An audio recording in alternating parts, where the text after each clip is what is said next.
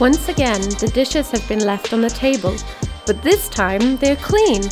It's amazing what you can do with a spoon. A coffee cup from this morning is also still on the table.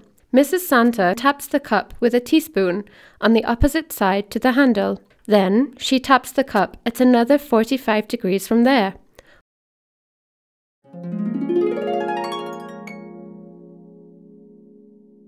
What does she notice? A. Both sounds are equally high in pitch. B. The sound opposite to the handle is higher in pitch. C. The sound opposite to the handle is quieter. D. The sound opposite to the handle is lower in pitch.